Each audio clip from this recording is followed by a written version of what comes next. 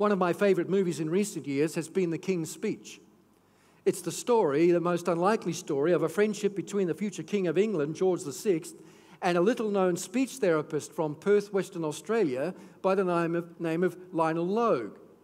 And as the film develops, you begin to understand that the king is entrusting his speech impediment to a man who has no qualifications. And yet Logue succeeds where no one else can, because he has something that qualification can't give you. He has the power of innovation.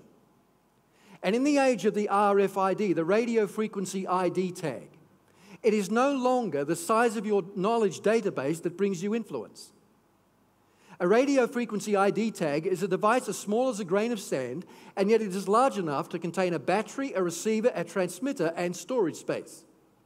We can take all of your healthcare information, ladies and gentlemen, and put it on that little tiny device.